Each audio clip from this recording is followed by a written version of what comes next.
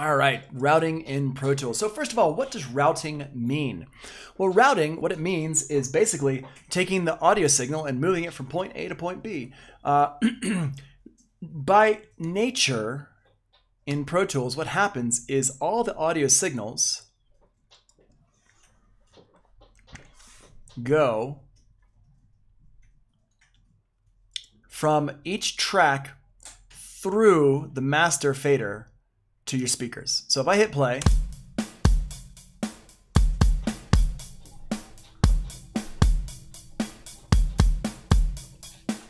what's happening is the signal is going from each of these tracks to my master fader over here. And I can see because it says it's going to the playback external headphones. Actually, let me go ahead and just change that real quick. I'm going to change these all to no output, and I'm going to go up here to my setup IO. IO stands for input output, and I'm going to go ahead and change this to my default settings, which should, I'm just going to call this one mic. Mic is fine. Output, external headphones, MacBook Air speakers, great. Luna, stop barking.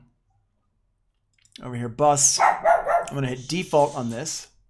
So now, on my main out playback 1 and 2, I'm going to call this out 1-2.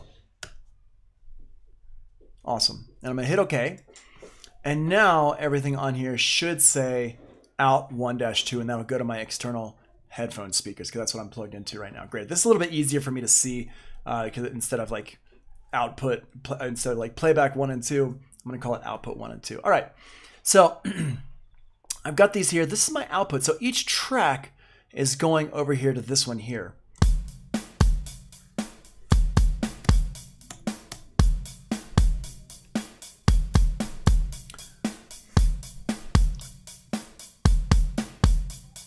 Right, and that's what we're looking at in this picture right here. This picture, I've got all my tracks here. There's a couple things we're looking at here. This IO section here, that's the input output. These are all going to my left right, whatever that is, or 1 and 2, something like that. My main mix bus sent to my main left right out. And that's what's happening here. Output 1 and 2, these are all going to my main output over here.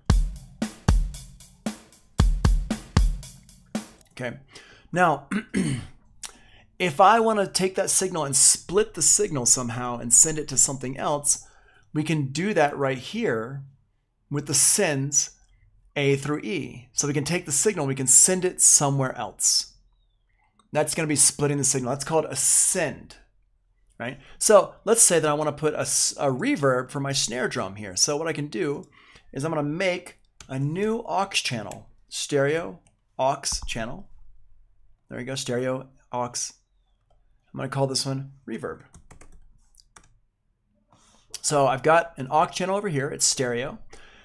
Like 99% of the time, you're going to make stereo aux. Your aux channels are going to be stereo for almost everything. What I'm going to do is I'm going to put the, just trying to get my cable out of the way here.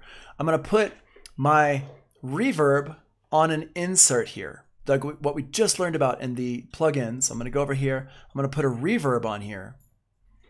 Now the reverb that I'm using is going to be Deverb. It's the one that comes with Pro Tools. I'm going to use a room medium. And this is an insert. Technically, it's on the insert here, but we're using it on an aux channel. And what we're going to do is we're going to send the signal from the snare drum here. We're going to take the signal and move half of it over here. Okay, so I'm going to go in here. I'm going to say bus 1 and 2 there. And over here, we're going to go bus 1 and 2. Now, once I set up my input here, the input is wherever anything is coming into the track.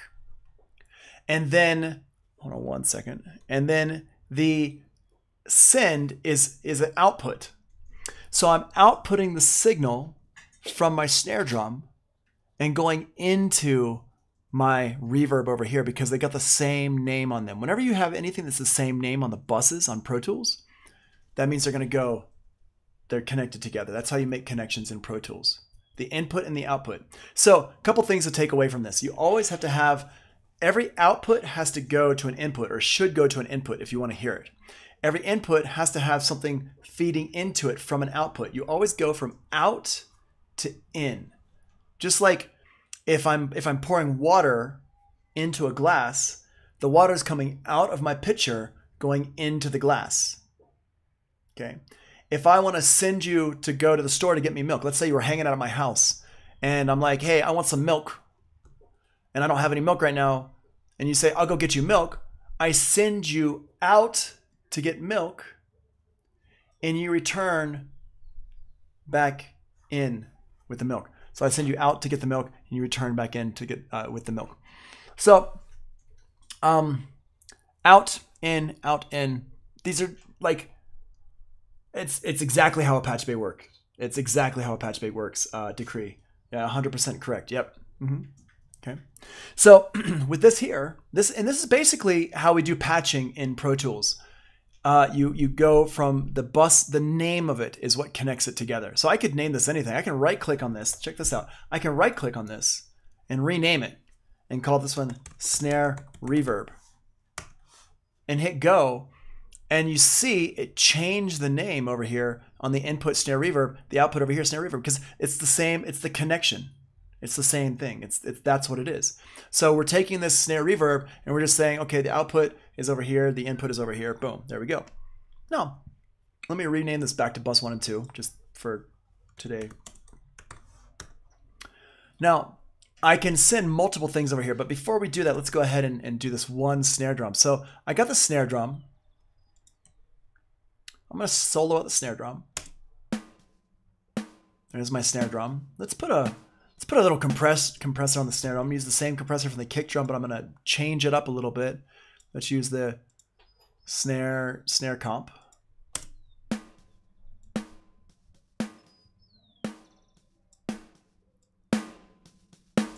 There we go.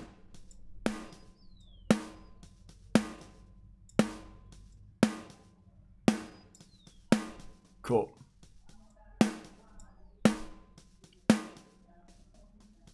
Okay, so we got that snare drum sound there, and let's, the EQ, not one band EQ, hold on, I'm just gonna make the snare drum sound a little bit beefier. I'm gonna go ahead and put a multi-band EQ on here. And we'll just grab one of the presets from snare drum. Just go through these and see what they sound like.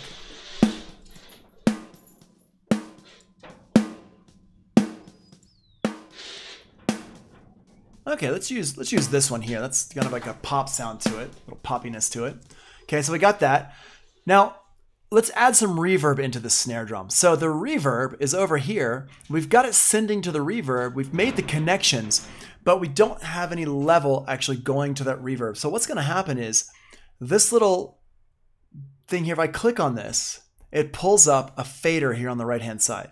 And this fader, if I move it up, it's going to send signal over to the reverb. Now, it's important to keep in mind that we're still getting signal to our main output, our master fader here. That's right here. The snare drum here, we've got this snare drum.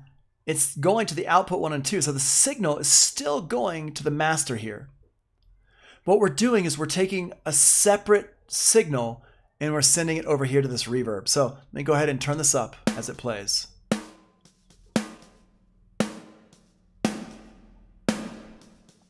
Hear that reverb? That giant hall reverb? It's way too big. There we go. Better. And if I want to hear more reverb, I turn up the level more. Want to hear less reverb, I bring the level down. All right.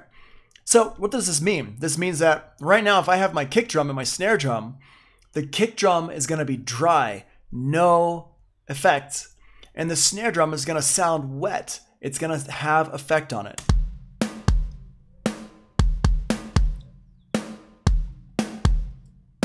I can add more effect or less effect. Here's the important thing to remember is that the reverb is not on the snare drum itself. The reverb is its own separate track as an aux channel over here. We're sending the signal to this aux channel reverb.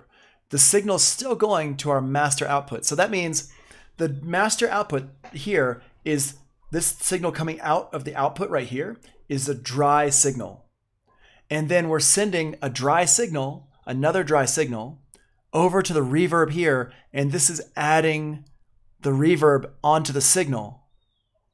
There's no dry signal here. This is all just reverb. Okay?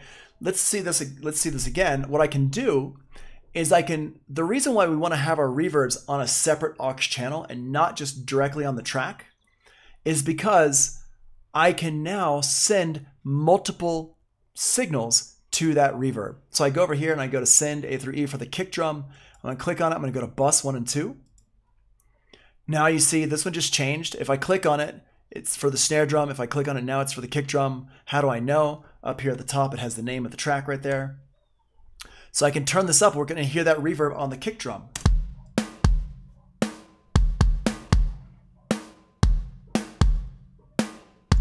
There's that. Get that snare drum.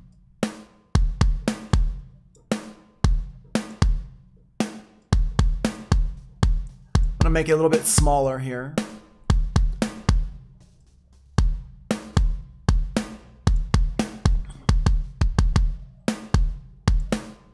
There we go. Cool.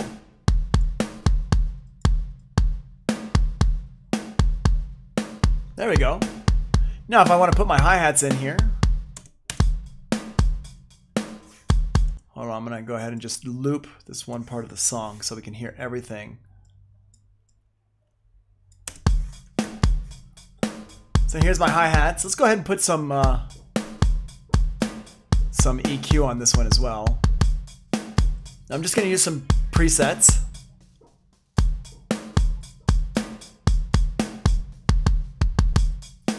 If I want these to be a little bit louder, I can just turn them up here. I'm going to go ahead and turn everything down though, so we have a little bit more headroom to play with. There we go. Turn my group on, turn them down. There we go.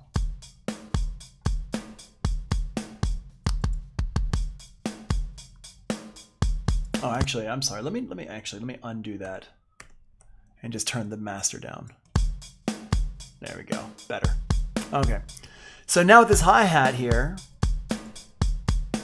we're going to hear the hi-hat better with the overheads. Let's turn these up here. And these overheads here, put a little effect on these. Let's put that EQ 7 again. Let's see if there's a preset in here for our overheads. There may or may not be. Drum overheads. There we go.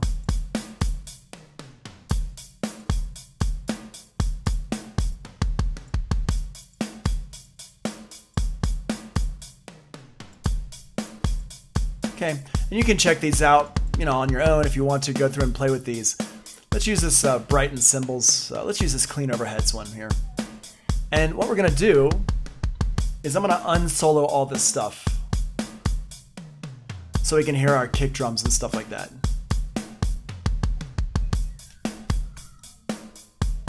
Here's our toms.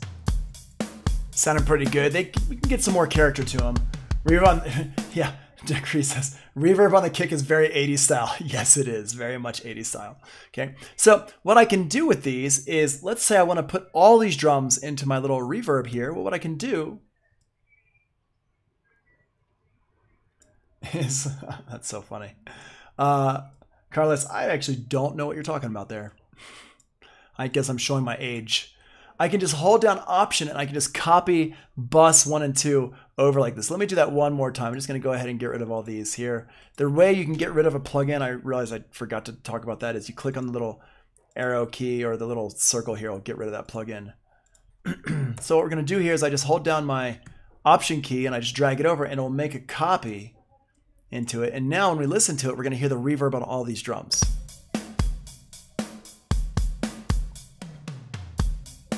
Cool. Let's go ahead and let's put that decapitator plugin on here, shall we? Yeah, I want to. We're going to put the decapitator on our toms. We're going to do it two ways. I'm going to show you two ways to do this. First of all, we're just going to put it on for each one here. And we're just going to add a drums. Let's use drum fattener number 1. And I'm just going to turn it down so it's not too overbearing. And I'm just going to hold down Option and drag this onto each one here.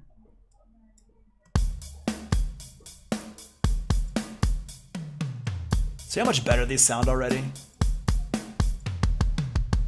It automatically just makes those tom drums sound better. Yeah. Cool. Okay. And we can hear we're getting the reverb on everything. Now, we might want the toms to have less reverb, so we can have each one have its own individual send amount.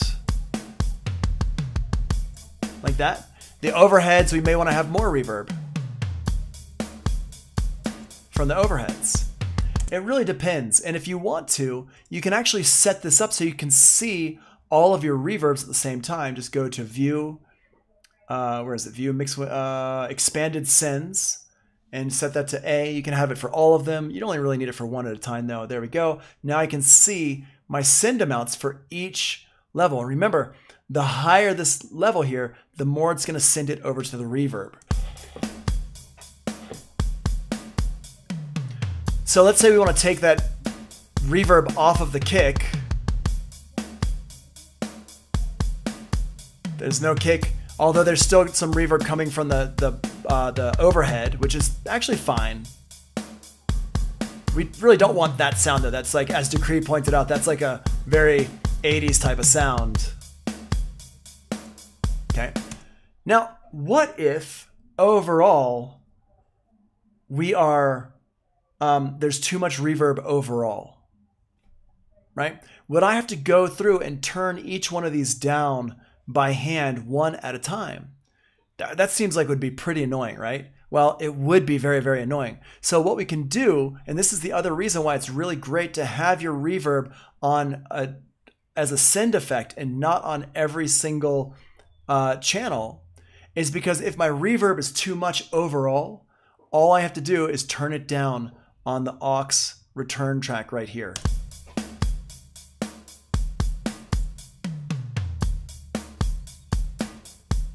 And there we go. I'm gonna put that decapitator over here too though. Let's see, let's put it like this. Remember, the order matters, right? There we go. Oh, much better. Yeah. Cool. All right, so now if I turn my reverb down, here's our dry sound, no reverb. And if I pull this up,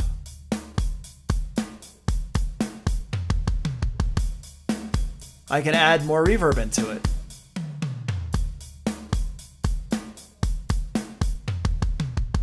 Cool. So we have full control over the sound of our reverb here. Now, this is great. Sounds really good so far. But remember, we had this mono, overhead mono sound in here. Let's go ahead and just turn this back on here. Let's listen to this one.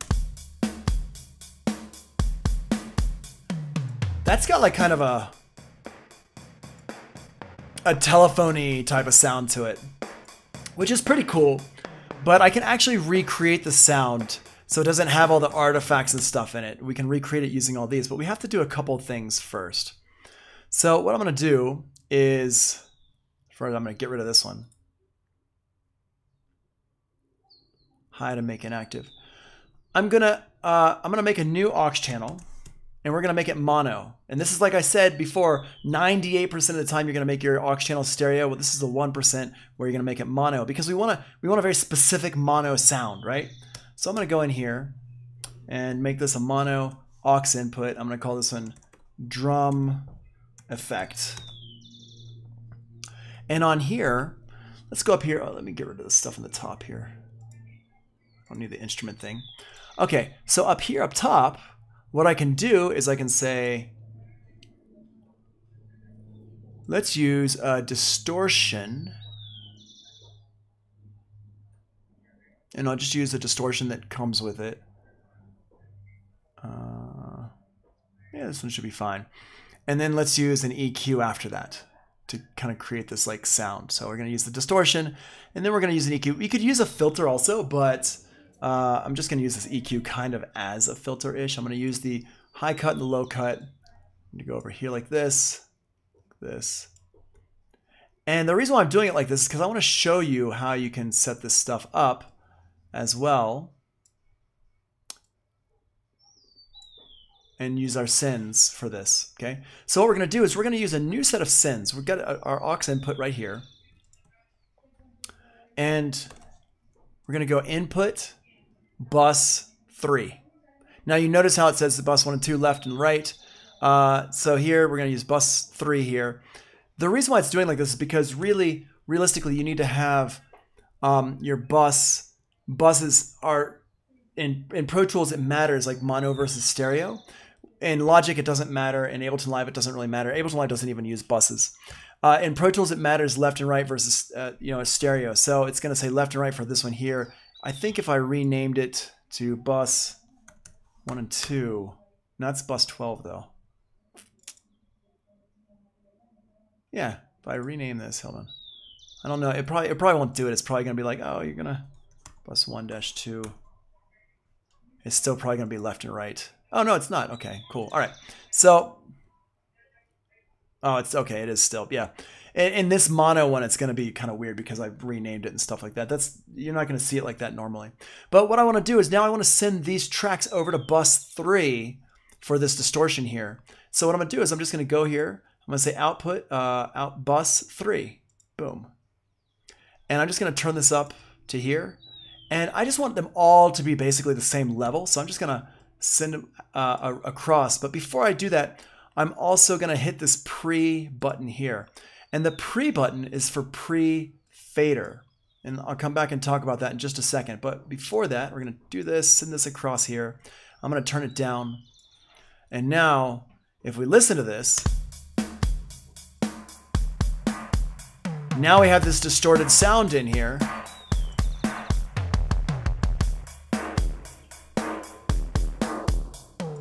And I have this kind of control over it to give it this kind of mid-range stuff. But let's go in here.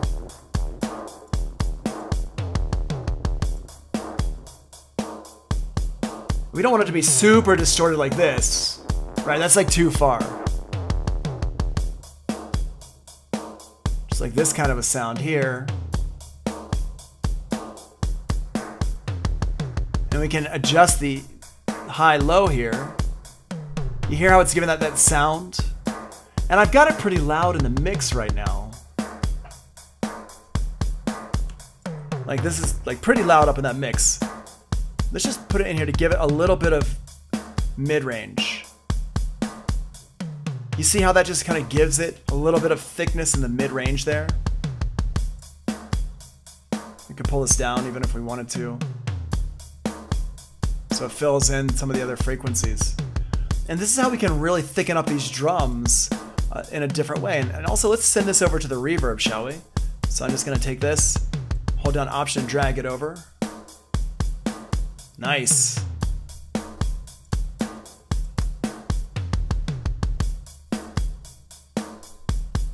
Yeah, cool. Okay.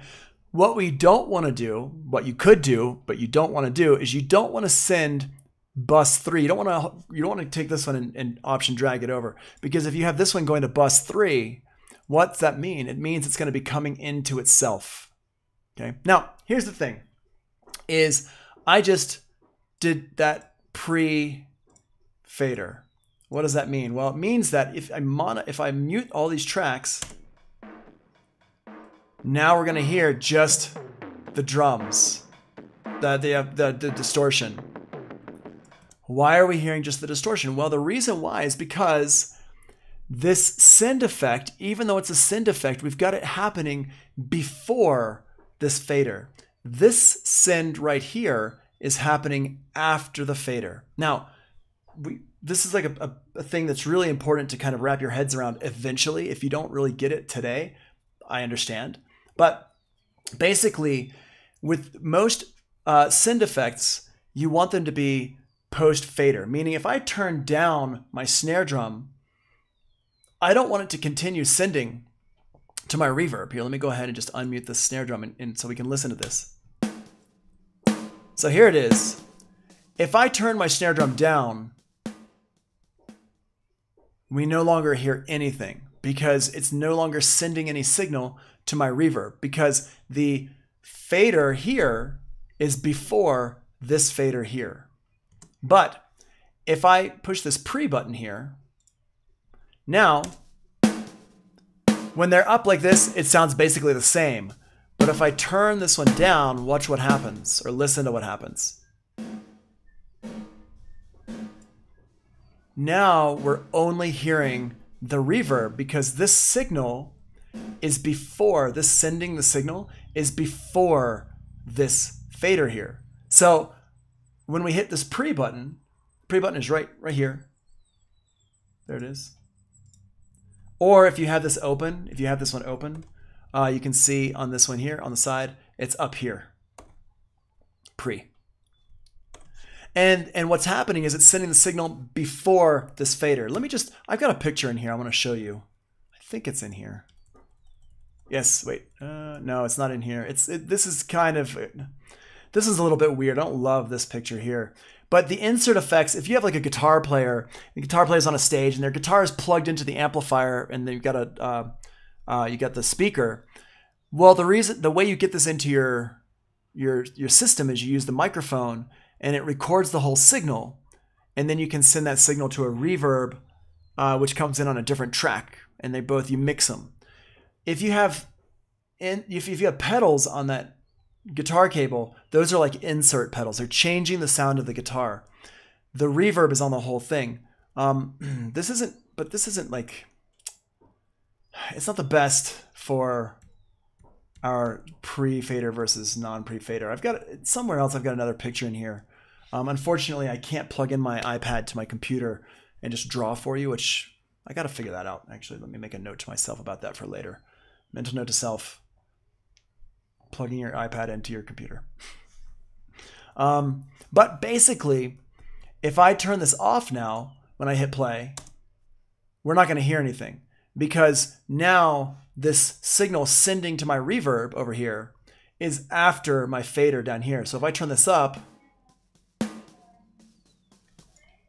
now we're hearing the signal with the reverb. So for send effects like reverb, delay, stuff like that, you always want it to be post fader, the default setting.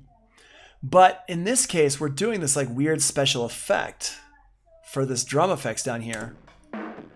So I just want this to be the signal for my weird effect, this distortion effect. I don't want it to be controlled by how this mix is over here with the individual drums. So I have it set for pre, and you can see the little light on the beginning is blue. See that? If I hit the pre button, this little input light is blue. That means it's in pre-fader mode. So what I can do with all these is go here to View, go to Expanded Sends, A and B. I'm just going to turn off the pre for all of these. There we go. I hold down Option, click it, and it's good to go.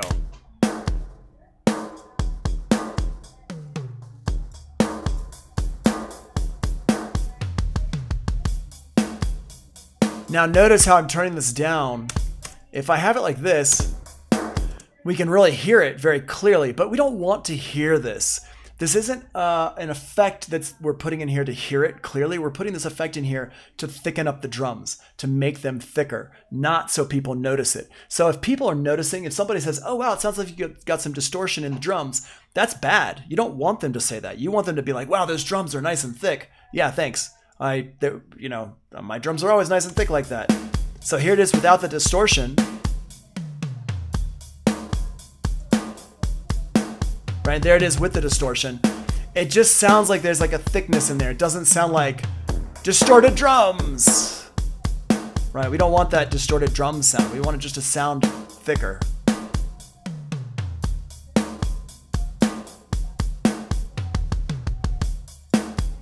Cool. All right. So this is a mix thing, and you can, obviously, please learn from this.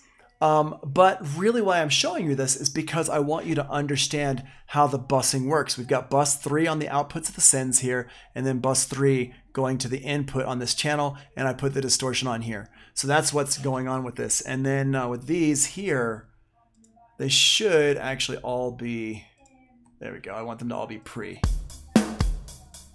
Okay. Now, what I want to do next is I want to take all of these drums and I want to group them together. Now, this is a thing that we're going to be talking about in more detail later on. Really what I want to do is not talk about the why we're doing it.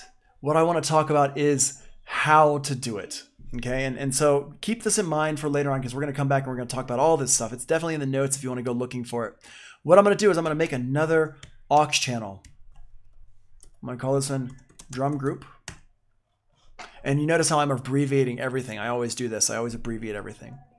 And I'm going to set my input here to bus 5 and 6 because I'm not using bus 5 and 6 for anything yet. Now what I'm going to do is all of my drums and my effects and my reverb and everything, I'm going to set them to all go to bus 5 and 6 from the output here. Now what is this going to do? This is going to change it so that everything is now going through the drum group aux before it gets to my master aux. I'm going to keep this drum group aux to output 1 and 2. So it's still going to go to my master fader here. Everything else, I'm going to shift it so it goes to bus 5 and 6. Here's how I'm going to do it. I'm going to click on the output. I'm going to set it to bus 5 and 6 for every single track. And it's going to take a second. I'm going to show you a short way to do this in just a minute. But here's what we do. We just go through every single track, just set it to bus 5 and 6. So what this means is that now everything is going to be going through this aux fader. And there's a really good reason for this, which I'm going to just explain really briefly. So now we got everything going to bus 5 and 6. Everything's in here, bus 5 and 6. So now check this out. Watch. If somebody says, hey, your drums are too loud, I say, cool. And I turn them down. And I can turn my drums down as much as I want with just grabbing this one fader right here. Now that's really cool, but that's not the whole story. The rest of the story, just real quick, again, I don't want to go too deep on this. I don't want to answer a lot of questions about this today. But the other half of the story is if I go over here and I go to, let's do a search for SSL. Oh, it's all UID. Okay, hold on a second. Let's do another. Hey, whoa. Let's do another search for bus compressor. And let's use the, okay, we'll use this one from Native Instruments, solid bus compressor stereo. So this is the SSL bus compressor, basically. It's their emulation of it. This is basically like that bus compressor that's on the Audient. Remember we talked about the bus compressor on the Audient? I said you can't use it as it's not an insert on the track, it's only on the mix, left-right mix bus. Well, this is the plug-in version of the SSL version of it. So I'm going to go in here, we're going to go in here, we're going to go to drum bus. And now what you're going to notice is this thing here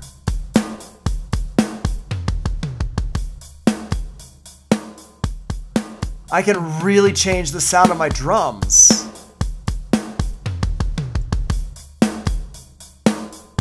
A lot. By adding this compression in. And this pulls everything together. Now you can see also we're kind of clipping everything because it's like 4, this will make a gain of 4. So I'll just turn these down here.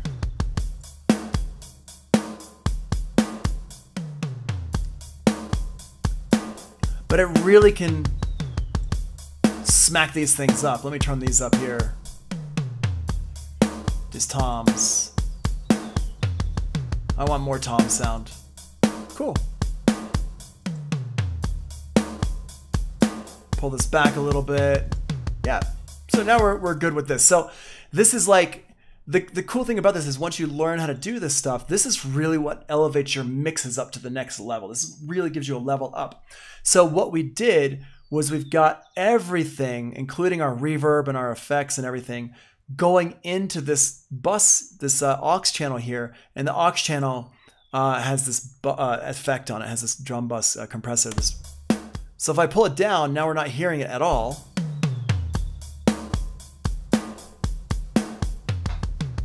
And you could put any kind of effects on here. You could do all sorts of stuff. Another one, I don't have my audio interface plugged in right now. I could do that. I probably should, so I can show you all some UAD plugins. The UAD plugins are great, and actually they just have an update for it, so I need to download that and see what else is going on. But essentially, yeah, it helps your sound overall. It kind of pulls everything together. People talk about glue, the glue that like holds it together. What it's really doing is making all these individual sounds, now kind of making them all kind of affect each other, so they sound like a drum kit and not 8 individual drum sounds. Cool. All right, and I think that is a good place for us to stop talking about this stuff. Oh, one last thing, actually. Solo safe. My notes. Thank you, notes. Solo safe. I did this a couple times, and I did it without really showing you what I was doing. It's super cool, Carlos. Super, super cool. Here, the drum group here. I didn't do it on this one yet because I wanted to show you. See how these are grayed out right here? This is what we call solo safe. Solo safe essentially means that the audio is always going to pass through no matter what. So right now, if I have everything going to my drum group here and I solo my kick drum, watch what happens. Nothing. Because this drum group, which is everything is going through the drum group now, we're not soloed. So I would have to solo the drum group as well to hear everything, right? Same thing with like reverbs. For example, if I have my snare drum soloed and my drum group, we're no longer hearing, here, hold on, let me unsolo save this one, there we go.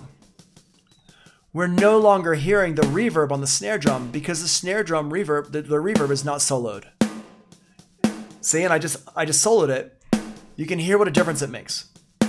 The problem is, I don't want to always have to stop and solo out my reverbs and my aux channels and stuff like that. So what we should do is you should always solo safe your aux channels. Hold down the command key on a Mac or the control key on a Windows machine and click the S button, click the S button, click the S button. That's solo safe. It means that the audio is always going to pass through. And so if I solo my snare drum, now I hear it with the reverb. No reverb, reverb. Cool. All right. Great. I'm going to go ahead and do a save as. I'm going to do save as Sharp Hand Joe, routing, effects, EA, Elastic Audio, routing effects, 2105 AM. Boop. There we go. Cool. So I think we are good. Let's go ahead and stop the recording here.